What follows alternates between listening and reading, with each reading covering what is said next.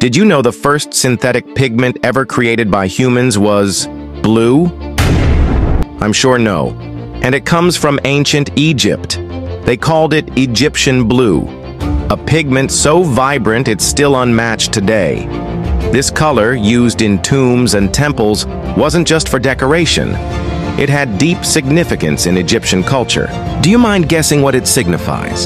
It shows the comparisons of modern blue paints and the ancient pigment, emphasizing the depth of color. So what makes it so special? Egyptian blue isn't just a color, it's a mix of minerals, combined in a way that's still being studied by scientists today. In fact, researchers just rediscovered how it was made thousands of years later. Imagine a paint so powerful that it lasted millennia. What does that tell us about the ancient Egyptians' knowledge of chemistry? What else are we still learning from their genius? So what do you think? Could we learn more secrets hidden in the past? Drop a comment below with your thoughts and don't forget to subscribe for more secrets of the ancient world. See you in the next one.